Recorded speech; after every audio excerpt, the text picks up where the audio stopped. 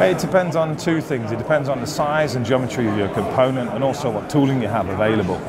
Let's just take one example. Is if you have a large flat component to finish, the best tooling you need for this kind of thing is something, a portable tool such as a Satinex machine.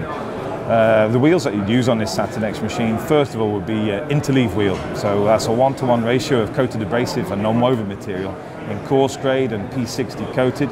This is to remove the scratches and any defects in the material. And before you move on to step 2, which would be blending with just a coarse grade, pure non-woven, just non-woven flat wheel, and then go over the same surface again, and this will get you to a 2B finish really quickly.